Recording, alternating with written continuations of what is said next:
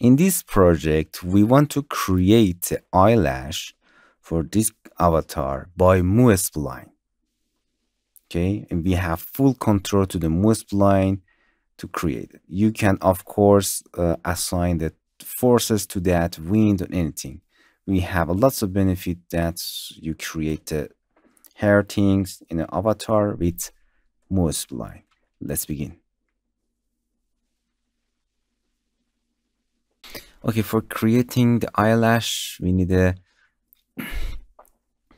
define a spline here. So it's in the body, you're going to the line mode, and you can select this path by going to the select and the path selection. I explained them before, you can refer to that. We need the eyelash from here to the end. Click and drag it. It's nice. Then you can select it, then right click and edge to spline. As you can see, this is on spline. And after that, we need to do move spline. This is our move spline. And we need to clone it, holding Alt, clone it as object. The object is that spline.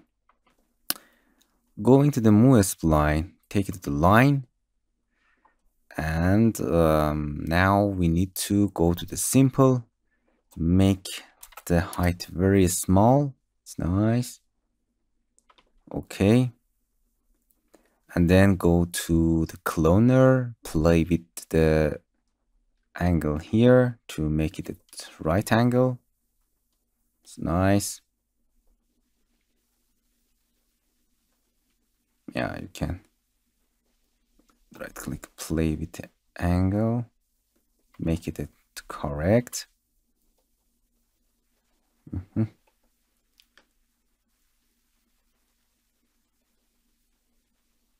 Yeah, I think it's right now. Play with this angle to make the angle true. Okay, this is right. Going to cloner, and we need to move spline. We want to move the blend from long to the small eyelash. So we need to move spline to clone them, as I said before. This is a long, and this is a smaller, like this. And we want to blend between them. In a cloner, in a mode, we need a blend. As you can see, it's go from long to the small. Nice. We can make it smaller. And then we need to change to distribution even more number. And as you can see, we have an issue to rotation. To fix that, it's very simple. You can smooth the rotation. Look at that. As you can see, you can smooth the rotation to make it correct.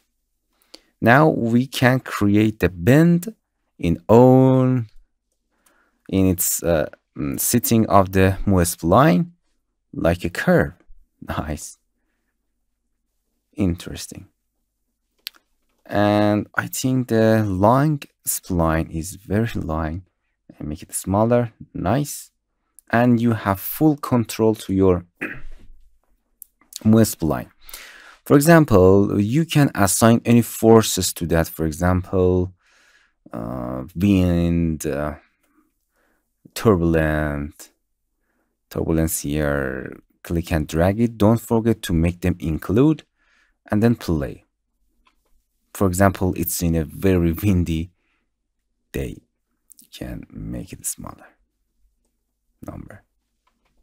You can assign the wind, anything that you want. Okay. Hello, my friends. To continue these tutorials on YouTube, subscribe us, like us, and hit the bell icon. And now you will be alerted about all of the amazing videos that we release.